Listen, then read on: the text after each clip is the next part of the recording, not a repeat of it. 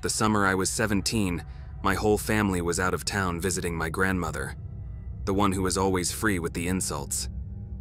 Luckily, I had a very low-paying job that my parents had repeatedly told me I should be grateful for, so they happily left me behind. This one night, I was waiting for a friend to come over to play video games. It took a while for him to walk over. The houses in my area are far apart from one another. The only thing close by is a small park across the street that becomes dark and menacing at night. I'm telling you this to explain that there's no one around if you find yourself in trouble. Around 11 p.m., my friend called and urgently said, "Open your door, now. Someone is following me." We don't usually have problems with violence in our neighborhood. Still, occasionally, young kids try to steal things from those out alone on the streets. So I ran downstairs to open the door and peered outside. I see my friend entering my driveway and yanking the gate closed behind him. He rushed in and told me someone was following him, threatening him, saying, "You're dead. I'm going to kill you, you son of a bitch."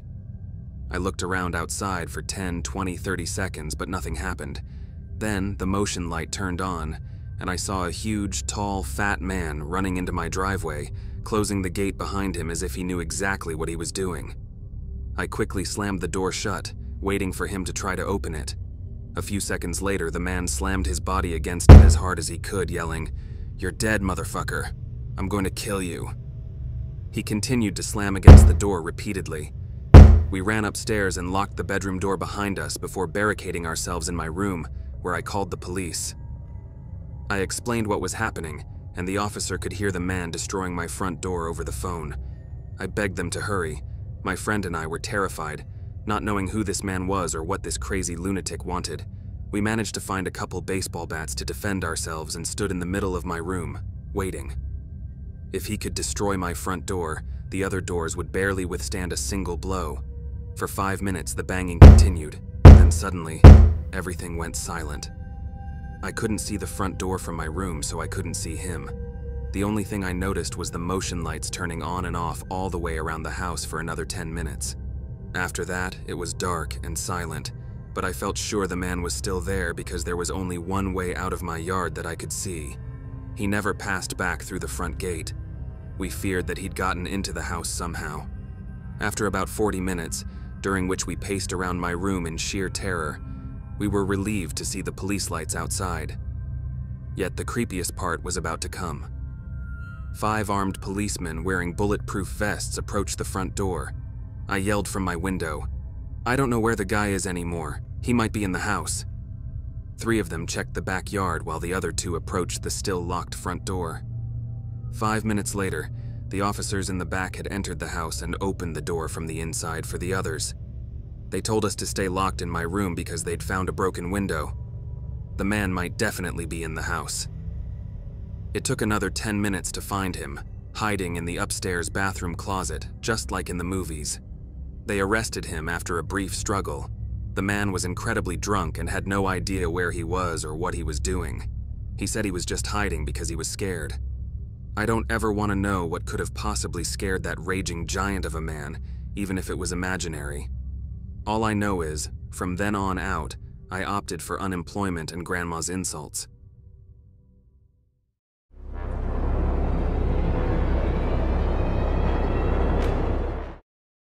I still can't believe what happened that night.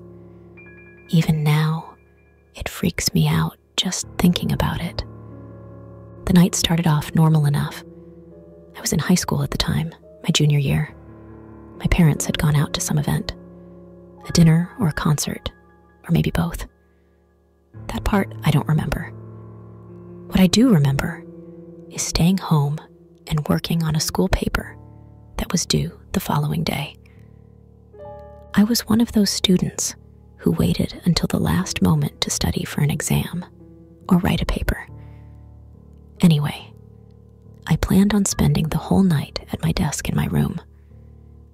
My desk was opposite the door, facing the wall, with a window next to me. While working, I wore these fabulous headphones that I had gotten for my birthday, which are also noise canceling. My parents left the house around 6 p.m. The whole time they were gone, I sat at my desk, blasting music through my headphones and writing my paper. Occasionally, I would take breaks and watch the rain and lightning outside my window. We lived in Austin at the time, and there was a big storm that night, but I never left my desk. It was nearing 11 p.m. I had just taken off my headphones minutes earlier when I heard the familiar sound of the garage opening and my parents coming into the house. Suddenly, I heard my mother shout my name. "Jen!" she screamed. "What on earth happened here?" Confused and slightly scared, I left my chair and hurried through the house towards them. With my mother freaking out like that, I paid little attention to the hallway I was running down, or the rest of the house I was flying past. When I got to her, my mother was livid with anger. She was pointing at the carpet, yelling, "Was this you? Did you have friends over while we were gone?" I looked down to see the carpet covered by a trail of muddy footprints. I frantically explained to her that I had no idea how those got there, and that I had spent the whole night at my desk working on my paper. I watched as her face went from anger to confusion to fear. We realized that someone else must have entered the house. Quickly, we scanned the footprints, trying to make sense of the situation. It only took us a few moments to figure out where they started. Our back door, which we usually leave unlocked. A horrifying realization dawned on us. The footprints started at the back door, but no footprints led back out. Suddenly, a thunderous pounding echoed through the house. Then the front door was flung open and banged shut with a violent slam. We all ran into the garage. Mom dialed 911 and started shouting at the police through the phone. "Please come quickly. Someone's broken into our house." After what seemed like hours, the police arrived. An officer stayed with us in the garage as his partner entered the house and searched it room by room. His partner told us that it was safe to go back in, that there was no one in the house. Then he asked us a question. Whose room was down the hall to the left? My parents looked at me, and I told the officer it was mine. Then he asked us to follow him. As we made our way back towards my room, it was now easy to see the footprints weave through my house. Like breadcrumbs, we tracked them from the back door, through the living room, down the small hallway, into my parents' room, and then turned toward my room. They stopped in my doorway. The officer then pointed at my door, which I had left open all night. On it, in black Sharpie, was written the following. My log.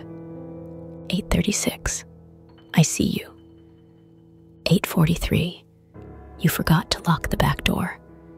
8:52. You seem focused. 9:20. Turn around. 9:42. Look at me. 10:12. Look at me. 10:31. Look at me. 10:49. Look at me. For nearly 2 hours, someone stood in my doorway watching me.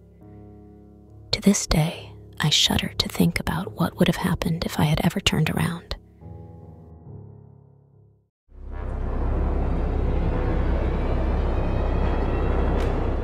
Usually, you think of your parents' house as a comfort zone, a safe place from all the crazy stuff that happens in the world. That's how I thought of it anyway. That is, until this one night.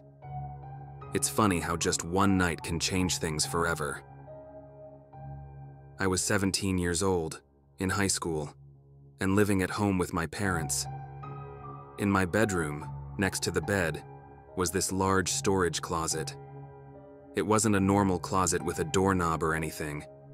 Instead, it was this medium-sized square piece of plywood paneling that fit into a door jamb. You had to grab it by the edges and pull it out to open it. My parents kept stuff in there you'd use, but only sometimes. Things like suitcases, Christmas ornaments, boxes of old toys, stuff like that.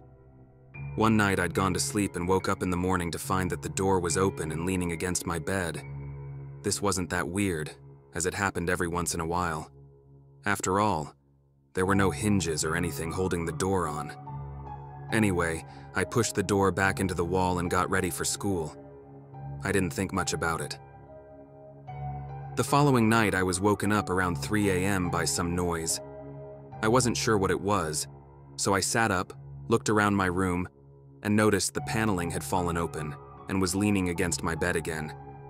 My first thought was that it had loosened up from use, so the door wasn't fitting as tightly as it used to.